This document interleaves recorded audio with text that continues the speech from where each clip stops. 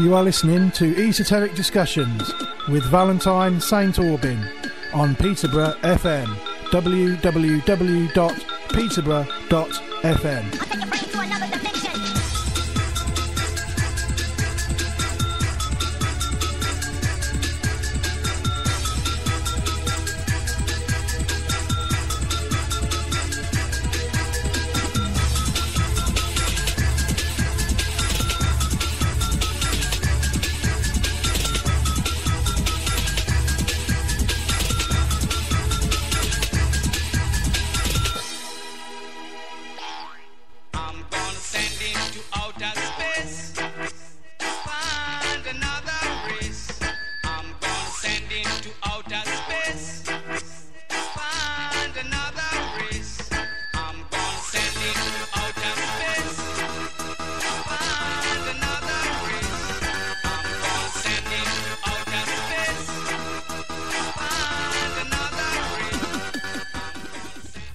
Hello and welcome to Esoteric Discussions with me, your host. I am Valentine St. Aubin, and welcome to another show with me tonight.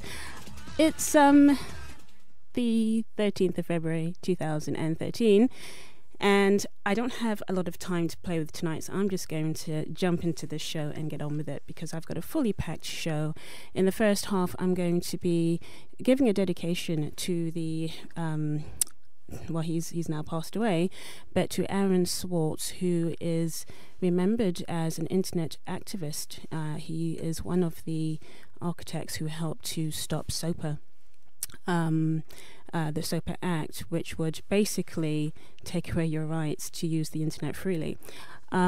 He was also a child prodigy, and he wrote the code for the RSS aggregate news feed as well. That's what he's remembered for, and he went on to create his own company called Infogami, which then merged with Reddit, which is also another spin-off of a news aggregate type site. So he was a very busy individual person, and he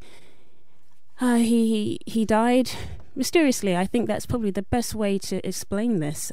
He was found dead in his apartment on the 11th of January 2013, so just last month. And all sorts of things are being said about the reasons for why he was found dead, but the official line is that it was suicide. So I'm going to just give a basic rundown as to his life and what he was on this planet to do. He was very different from Mark Zuckerberg, who was the founder of Facebook. And Aaron was not someone who could be easily bought out with money. And he had a very strong social conscience. So in just a few minutes, I'm going to begin my dedication to him. And many people have not heard of Aaron Swartz, so this is an opportunity to introduce you to him and to his work and his legacy, because he will be remembered in the future for his activism as we walk into these dark days, these dark years we're about to walk into. And later in the show, I'm going to be joined by Sonya King, who is the director of Lawson Hunte Immigration Services, and she's going to be discussing her business. I guess you could say she's a social campaigner in her own way. She works with the public, and she's going to be joining me, and we're going to be talking about the services that she offers here in Peterborough, and they're also offered worldwide.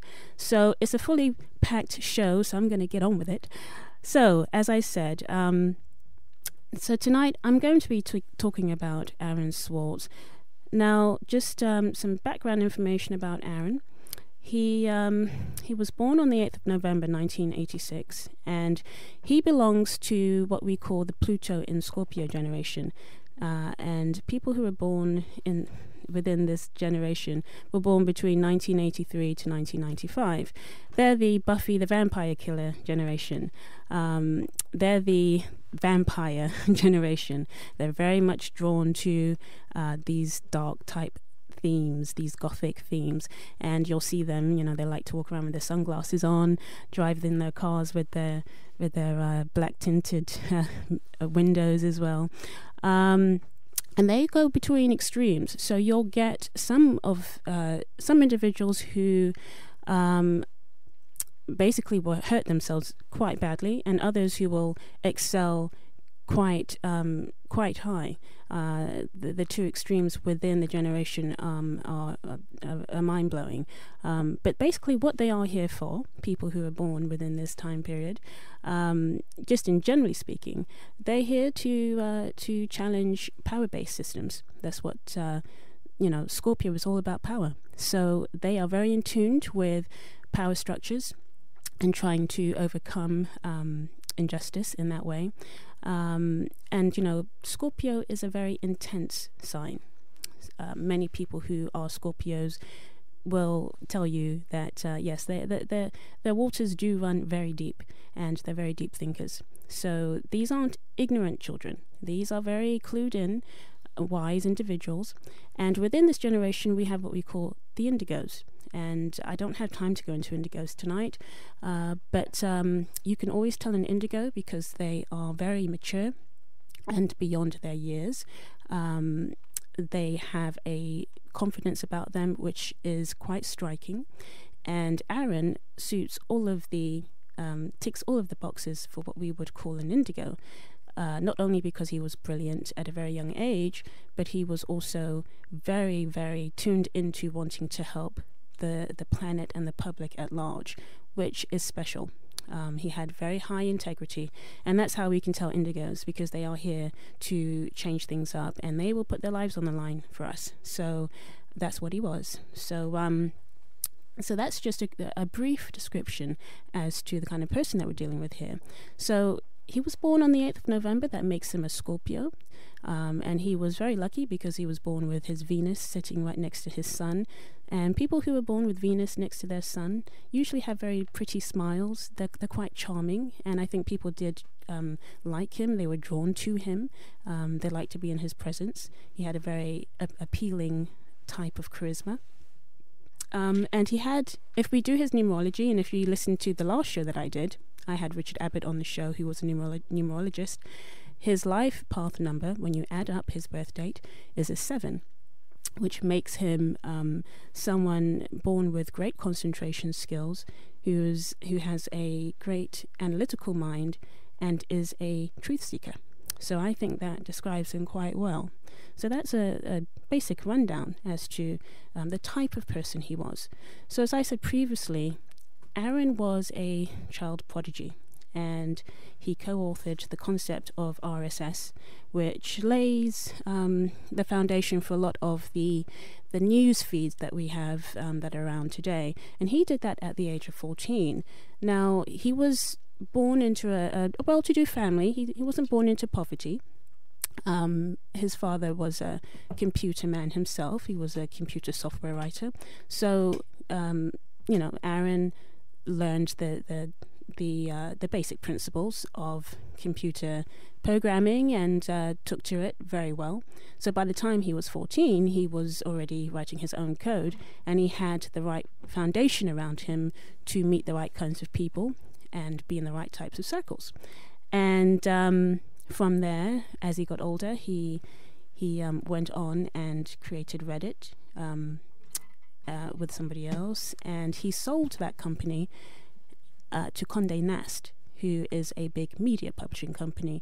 And he made a bit of money for himself. He didn't make the kind of money that Mark Zuckerberg did with Facebook, but he made a small amount of money for himself, and he was also given a desk job working for Wired magazine, which was within Condé Nast, within that structure.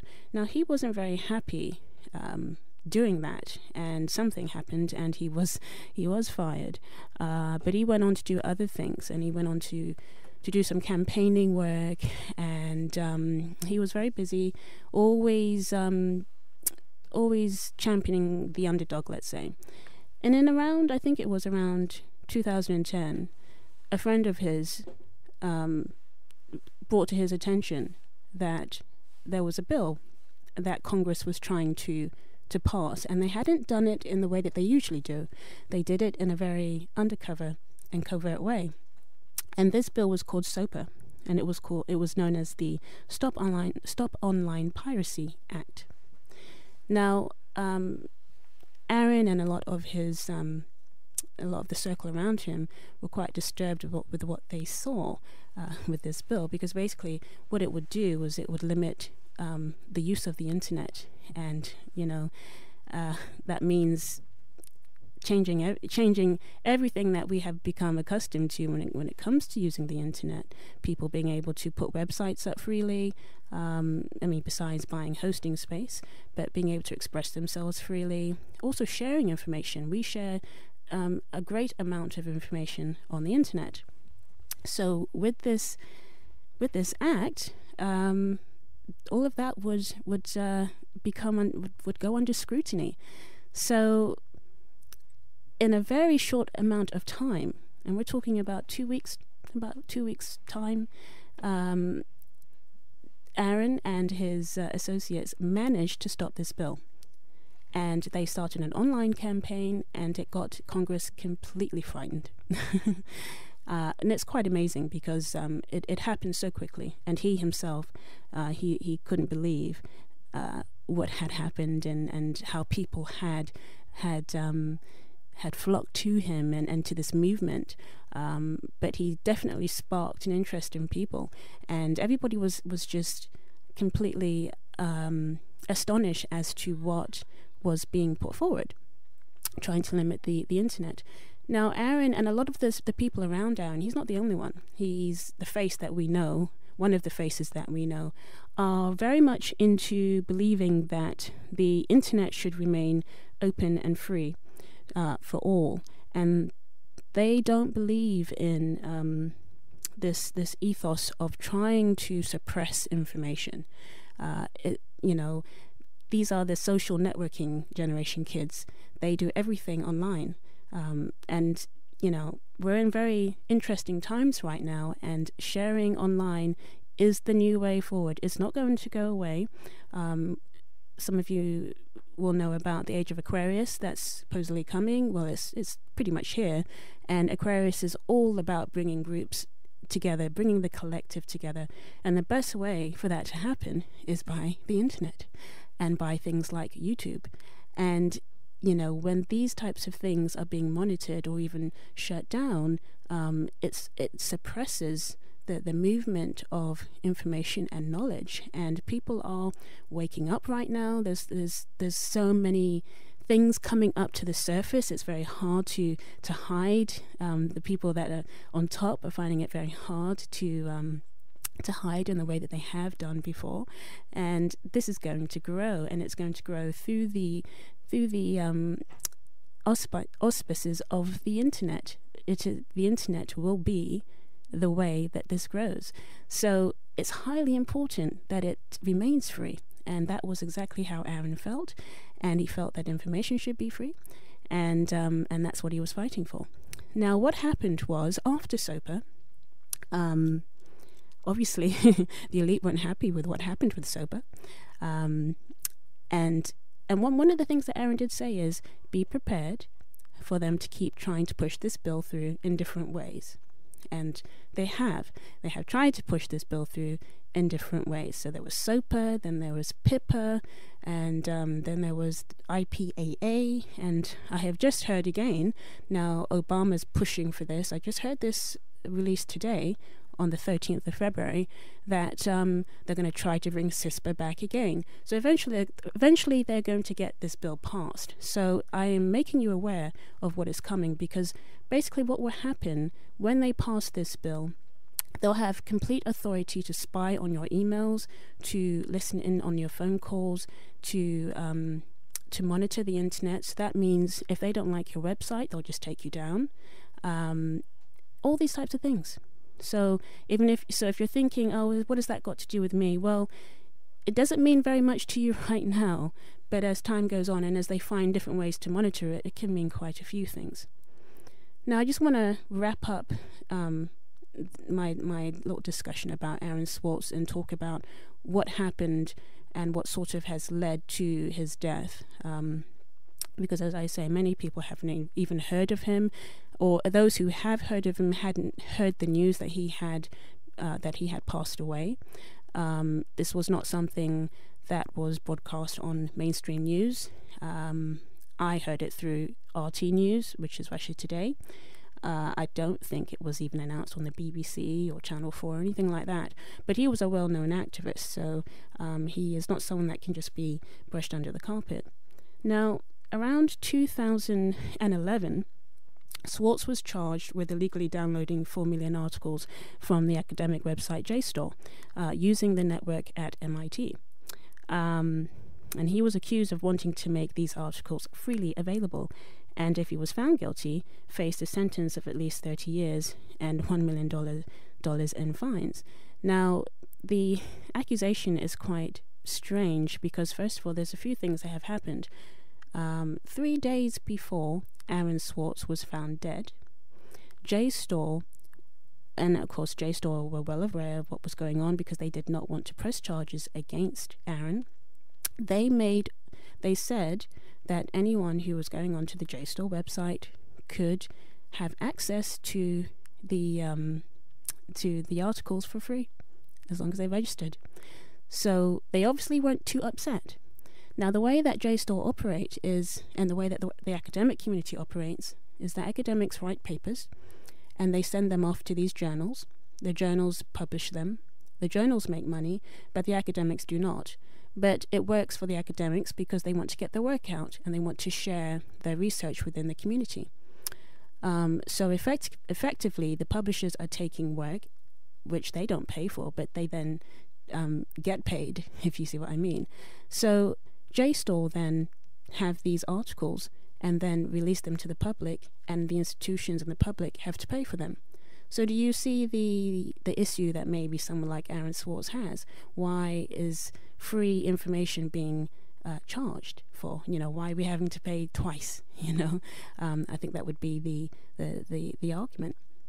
So he was accused of downloading all of these articles. Now, he's done something like this before in the past. He downloaded quite a few legal documents that were available to the public, but they were being but the public had to pay for them, even though taxpayer money were helping to store them and to quantify them, what have you.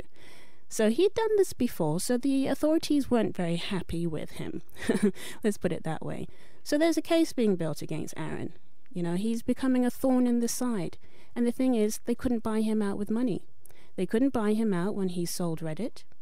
They tried to give him a desk job, which, for whatever reason, he couldn't stick with and left. He also was given a research fellow position at Harvard University. And he was working in a department within Harvard focusing on ethics. And guess what he was researching? He was researching institutional corruption. So, and when you start putting all of the pieces of the puzzle of Aaron together, he is a very intriguing individual. And I will leave it in your judgment to decide if he did kill himself by hanging or if there is something else going on here. Now, just as I wrap up finally, because I want to just have some time for you to listen to an interview that he did when he was 21 years old. He's got some very interesting things to say. It's only a few minutes, but I do want to get this in before I move on to my next guest. Aaron was a particular individual, and he had a lot to say. So while we listen to him speak, we must keep in mind that he was someone who could not be corrupted and someone who had something to say.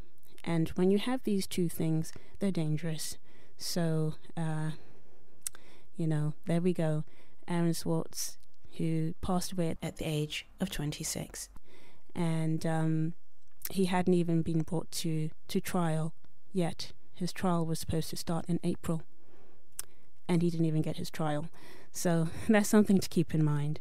So I'm going to play this interview for you, and we're going to take a break. And then after this, I will be back with my guest, Sonya King, who is the director of Lawson Hunte Immigration Services. Ever since Napster, the music industry has been trying to kill file sharing, right? Napster was this huge global party of, everybody suddenly had access to the largest music library in the world. And what did they do? Well, they went after Napster and they shut it down. Well, it completely backfired. They shattered Napster into millions of little pieces spread across computers all around the globe. And now, if you want to shut it down, you have to track down every single one of them and turn it off. And they just can't do that. They send out letters every month trying to shut down a couple here and there, but it just doesn't work. There are just too many. It's out of the bag now. Once it's that far distributed, it's really going to be hopeless. They have various technical attacks of spoofing and, legal attacks of threatening to sue people, but it's just too late. File sharing isn't going to go away. The music industry, if they want to stop file sharing, there's no central computer for them to go to and shut it down. They have to go all the way to the ends of every wire. They have to snip all the cords across the globe if they want to try and stop it. The network is built so that there's nobody in charge, that everybody has control over their own communications. So the fascinating thing about the internet is it's built around this thing called the end-to-end principle, which says that all the intelligence is at the ends of the network. If I want to talk to Fred, it's my computer and Fred's computer that's in charge. In between, they're just a bunch of wires. At a very concrete level, I have a wire to my ISP who has a wire to a data center somewhere who has a wire to Fred's ISP who has a wire to Fred. There's no central computer in charge that you can go to and shut down and say, no file sharing. Either you have to go and find my computer and Fred's and take us out, or you have to snip all the wires across the globe. There's nobody you can go to and say, shut down the file sharing. The internet's just not built that way. So the entertainment industry thinks they can solve this problem using something called DRM, which basically means locking up all their songs using encryption. But there's this fundamental mistake they've made, which is that, if you lock up a song, before you play it, you have to unlock it. And if I'm playing it on my computer has to unlock it. And since I own my computer, I've unlocked the song. It's this very obvious mistake that they just can't seem to get through their heads. If my computer is unlocking the song, I can tell it to make a copy when it's done unlocking it. There's just no way around that.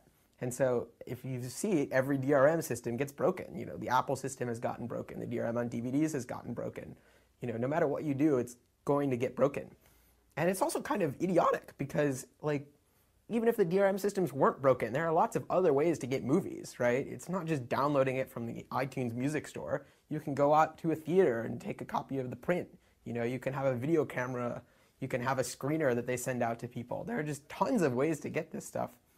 Putting DRM on the handful that happen to go to consumers isn't going to change anything. Instead, what a lot of people have suggested is that DRM is a way of handcuffing users, of saying, okay, we'll give you our stuff, but you can only watch it 5 times on 4 machines and only watch it when we say so, and we can deactivate it when we're done with it. We have control over the way you experience our film. That makes a lot more sense. It's harder to prove, obviously, but it certainly is much more compatible with the way they've been behaving. The network is a copy machine, right? Every single time you do something on your computer, it makes a copy. First, it copies it into your computer's memory, then it copies it to your computer's CPU, then it copies it out, to the network, and every step along the way from you to the person you're talking to, it makes another copy. The entire system works because it's digital and because copies are free. Everything works by making copies on a computer. You're not going to stop that. It's the simple economics of supply and demand. If you have one of something, then you can sell it to the highest bidder for the highest price. Whatever anybody in the world is willing to pay, you can sell it to them for that. If you have 2, then you can only sell it for what the second highest bidder is willing to pay. If you have millions of them, then the only thing you're going to be able to charge for is the cost of making another copy, because otherwise someone's always going to be willing to sell it for cheaper. On the internet, the cost of making one additional copy is free. The so-called marginal cost is 0, so everything gets driven down to free. You're not going to be able to make money through the old models of selling individual copies anymore because there are just too many of them. You're going to have to go to other schemes. The entertainment industry is desperately trying to save their old business model, right? They're going around saying, how can we patch up and continue doing things the way we've done before? That's just not going to work, right? They can continue trying these rearguard actions like DRM and like lawsuits, but eventually they're going to have to change their tune. So there are alternatives. There are sites like Rever.com, which are like YouTube, except every time an ad gets shown with your movie, you get some of the money from the ad. The problem is users just don't seem to care about it enough. Each individual movie only makes 30, 40 cents, right? And it's just not worth it to you to go and put it up on a smaller site like Rever when you can get the huge audience of YouTube And, forget the 40 cents. But these little 40 cents add up, right? With millions and millions of movies on YouTube, suddenly we're talking about billions of dollars of revenue. And so you have this weird trade-off where each little bit's not worth it enough to the users, but on the whole, companies are willing to pay a whole lot of money for it. There's no technical reason users can't do this for themselves, but there is an economic reason, which is that, building the software takes money and programmers, and the venture capitalists are only going to pour money into the things that seem to have a high chance of return, which means the centralized sites that run ads and take the money for themselves. So yeah, sure, it's technically possible that we could develop this distributed system. And in fact, that's the way the internet was originally set up, right? People put their stuff on their own computers, and when they hooked them up to the internet, people visited their own machine, and they controlled their own data. And, the fact is that could have worked. That's just as reasonable a way of doing it as anywhere else. The problem is, that's just not where the money is. And when software gets funded, it gets funded where the money is. I mean, there are two big problems. One is technical and one's political. The technical problem is that basically computers on people's machines at home don't have the power of servers. They're not on all the time. People buy these cable modems that don't have high enough upload bandwidth to be popular. Cable companies have people sign user agreements that say they can't run servers from home. So if you want to do something like host a YouTube video, it's just kind of impractical to host it off of your computer, let alone your laptop, which you pick up and take home with you. So it's really hard for normal people to run servers. So that's a technical problem. It means at some point you're going to have to upload your video to somebody's server somewhere else where it is run reliably. And that means inevitably giving up a measure of control. So that the question then becomes, who do you give the control to? And users just don't care enough. Whether it's YouTube or whether it's Amazon or whether it's somebody who's signed an agreement with them, they just don't care enough who they give it to. The simplest thing is the best. Whatever gets their movie up, that's all that matters to them. I mean, it sucks. Each time it sucks when somebody takes advantage of your stuff to make money for themselves. But, each time it's not enough for you to do something about it, right? Each time it's okay, well, they've got my videos, that sucks. Or they've got my photos, that sucks. Or they have my email now, that sucks, right? But, they just don't put it together. There's no tipping point where you say, okay, finally, I'm fed up and I'm not going to take it anymore. I'm taking back my computer. It just doesn't happen, It's like, another one of life's myriad little pains. That was Aaron Swartz giving us a bit of a rundown on the internet and business models and how it should operate and how it's not operating. And that interview was done when he was only 21. That was back in 2007. So someone who was very, very clued in. We can surely say that. So my next guest tonight is Sonya King, and she is the director of Lawson Hunte Immigration Services, and we're going to have a nice conversation. You don't need your radio or your PC to listen to Peterborough FM. Use your smartphone instead. Just use your browser and connect to www.peterborough.fm and click Listen Live. Peterborough FM, the station that listens to you. So my guest this evening is Sonya King, who is the director of Lawson Hunte Immigration Services. And we're going to be talking about immigration and what, this is a service that's offered here in the Peterborough area, and there's many people that need this type of advice. So I'm very happy to have Sonya onto my show so we can have a good chat about the facilities available to the wider public here, because, of course, Peterborough is a very diverse area. And we have many people from different backgrounds. So I will bring my guest onto the mic. Sonya, say hello. Hello, how are you? I'm fine. Thank you for joining me this evening. And I'm excited to have you on my show. I've been wanting to have you for a while. But you're a very busy woman. And very busy working. And, you created this company, what, about a year ago now, didn't you? About a year and a half ago. It's coming up to 18 months, I expect. And it's quite difficult, especially in the climate that we're in, people trying to become self-employed, trying to get out there and do their own thing. So you're one of the lucky ones, aren't you? Because you've had a bit of success. You're getting the clients through the door, and people are learning about your work, aren't they? I wouldn't say lucky in so much as hard work. I think self-employment is very difficult, and trying to create something is inespecially difficult for anyone. I do think, however, you must research your market before you start self-employment, and also whatever you do, you must have a particular expertise and knowledge about what you're doing to be able to offer the best that you can. And I think what people are looking for is quality and also customer service elements of things, as well as a company which has a degree of integrity about it.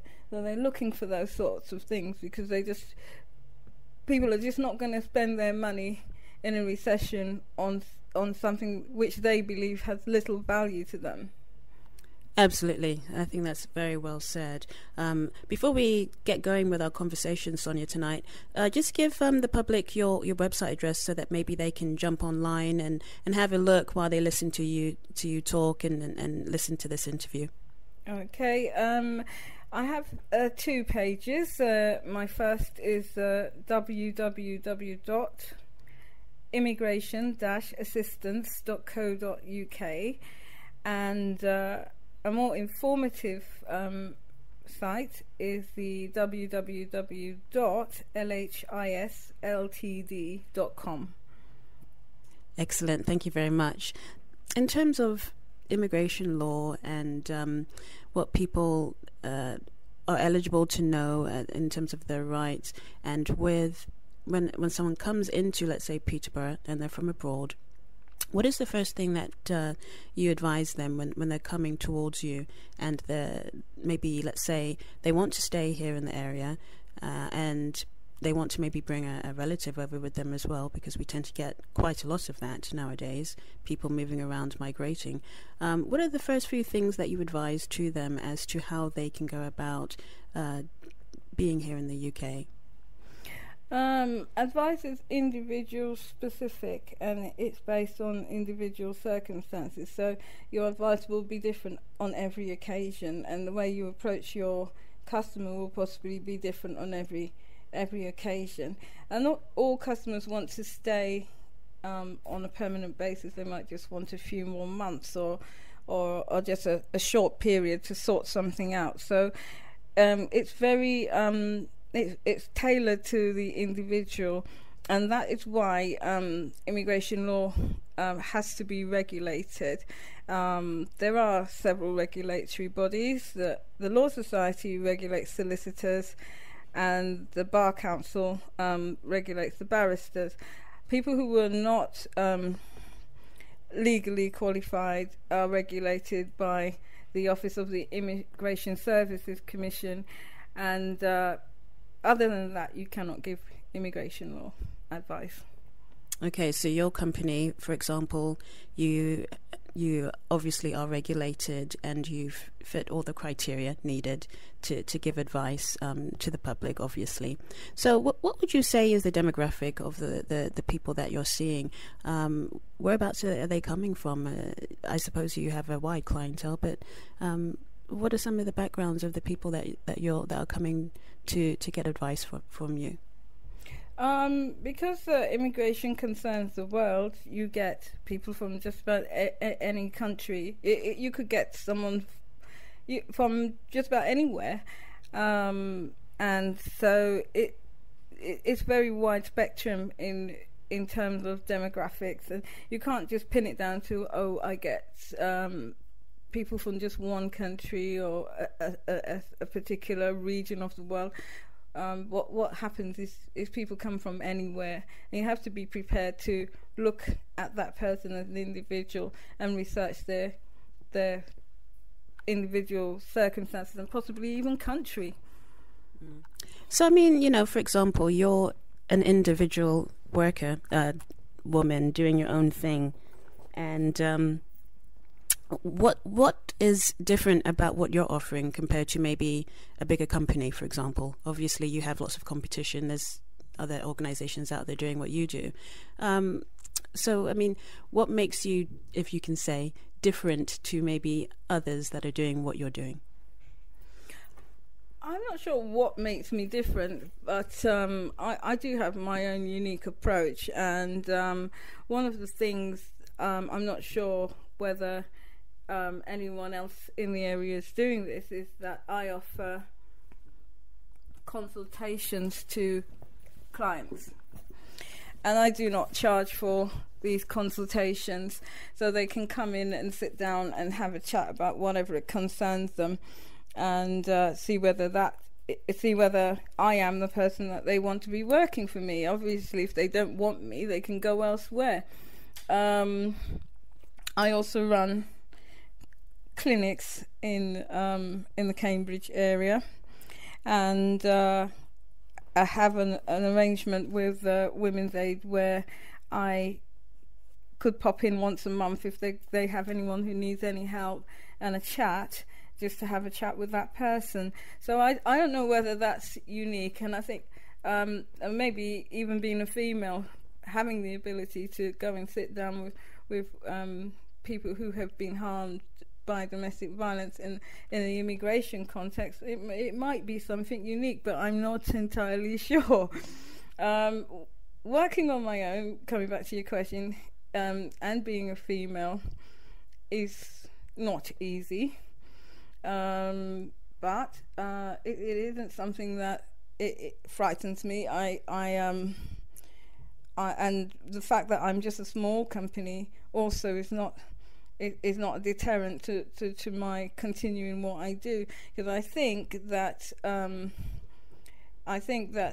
what drives me is the fact that I want to build something, and I'm working very hard towards doing that, and my gender or the size of the company, neither are barriers.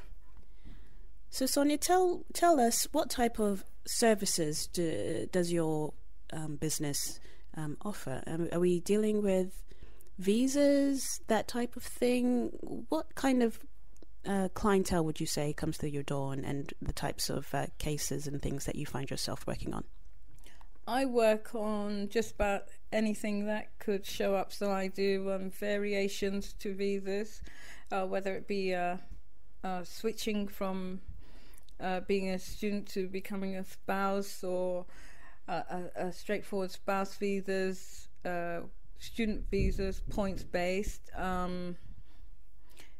also points-based work visas.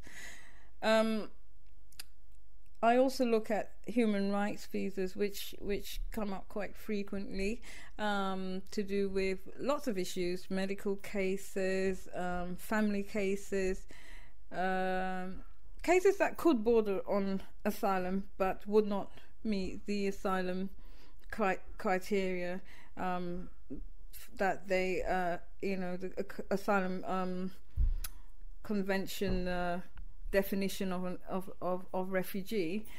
And also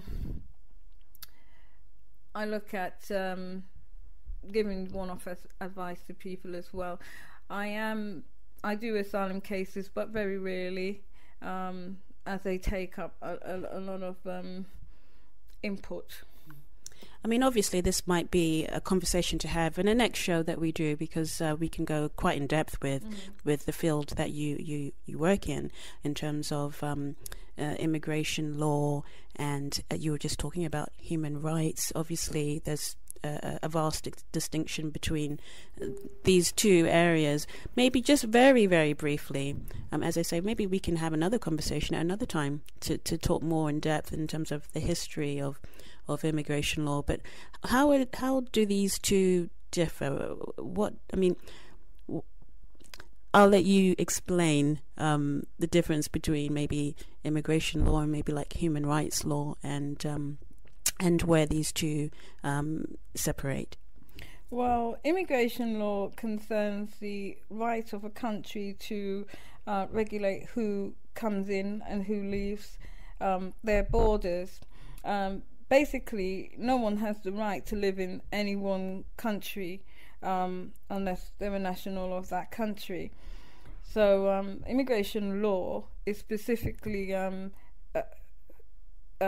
structured to set down the rules that regulate how and in what circumstances anybody could come into a country, how they can be expelled from a country, and all the various processes in the middle. Human rights law, on the other hand, is a very vast area, and it obviously will overlap with immigration law in terms of things like the right to marriage, the right to a family and private life, the right to freedom from torture, ill treatment, inhuman and degrading treatment, which comes into the asylum area. So there's always going to be that overlap. And the right to life, for instance, which is a qualified right, because in some jurisdictions the right to life is taken away after you commit such a heinous crime that you will be hanged. So our laws do inter overlap and interlock. So human rights is a vast area.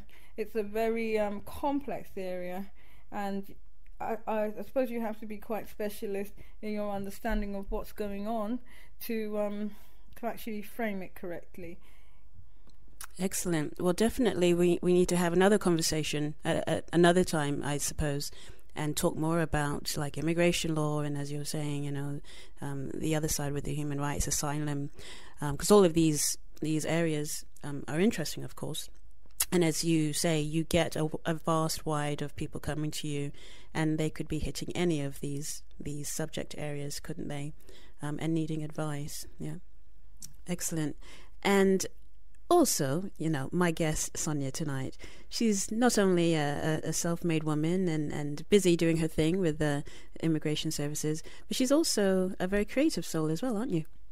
Sometimes. It depends. Well, you write poetry, and you've done quite a lot in your lifetime, haven't you? Yes, I do write poetry. I love words. I've always loved words, and stringing them together. So it to me that's fun. I mean, some people see it as boring and bizarre, but I find it I find it exhilarating and lifting. As we're just coming to the close to this interview, Sonya, I know you would like to at least share one or two, I think, maybe poems with us this evening, wouldn't you? And I think they're related to some of the work you have done. Is that correct? Yes, they are. So I'm just going to give the mic to you and let you explain the background to the first poem, and then I'll allow you to just recite it. Okay, this first poem is about torture, and a lot of people who you might come across in the world have been tortured, but they won't speak about it. This poem is called Child of Torture. So I'll read this to you. Sticks and wires in full view. Sticks and wires connect to you, crushing the existent, nothing new. Crushing the existent you. Inverted head hung down, just 1 inch above the ground. Head so heavy en route to drown. The ropes to your ankle, your proudly worn crown. Dribble, dripping sap never to preen. Audible echo, a distant scream. Child of torture, in reality, no dream. Consciousness slipping in, out, in, then you scream. Moans in battle, outweighed, then drowned. Noises congregate in indiscernible mound. Darkened room, off long dark hall. Upside down you feel so small. Teeth gripping hard on wooden sticks. Genitals awakened by electrified clips. Freedom in death. So far, yet so near. Only you can know your own despair. A body you recognize intact will remain, with altered mind hounded, haunting memories of cruelty and inflicted pain. Blood pouring, blood untapped. Salted taste, this crimson sap. Scarlet splatter sprays on walls. Brown spots, some large, some small silent marks gather in your memory. Thank you. That was really nice. Well, not nice. It was very detailed and very, very. No, it was very visual, but it was beautifully written. That's a very nice poem. And you've got another one, and this is Tortured One. That's the name of it. Yes. Yes, it is. Okay. What's the background to this one? Tortured One is it's a sort of like a picture that you'd see from people who have been tortured. Their eyes are empty, and because they've been through so much. And this one talks about the eyes mainly, and what you would imagine lies beyond those eyes. And I've called it Tortured One. Okay, so I'm going to let you recite this poem as well. Vacant are your eyes, revealing no truths, no smiles, no dares.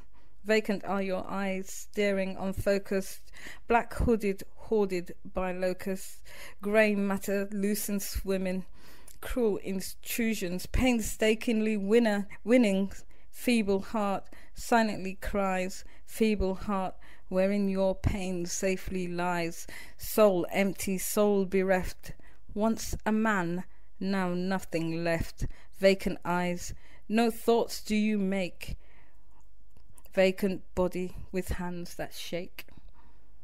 That's nice as well.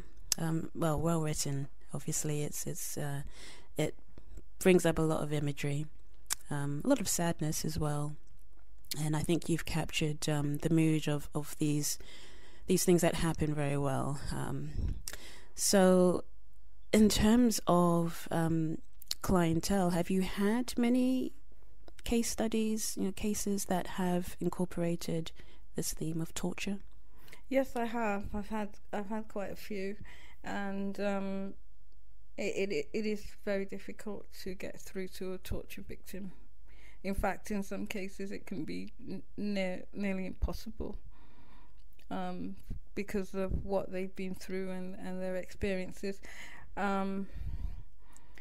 It is a sad world we live in. Yeah, absolutely, and that's why the work that you do is very important. And obviously, you get quite a lot of feedback because you have that one-on-one dimension with your clients. And I suppose there's a sense and liberation of helping somebody, making that difference. And as you say, when somebody comes to see you, you give the first consultation free, which in itself can be very helpful. I suppose you might get those that come back and do further consultations, and I suppose you get those that may just benefit from the first conversation. Yes, and is that enough for them? You're quite right. Some people they get enough from a telephone call sometimes, or a Skype consultation where they say, "Can I contact you on Skype?" or something. I say yes. And you never see them again, whereas others, you might speak to them and then 6 months later they show up and say, "I'm ready." So if someone who's listening tonight to this interview and they're looking for someone just like you, just by chance, what are the first steps that they need to take to be able to make a consultation? What are the steps that you advise with your website, or how can they contact you? By telephone, Skype, email. I can be emailed at mail@lhisltd.com, or simply by showing up at the premises and asking for an appointment. And where are the premises? Because you advise in different locations. Is that correct?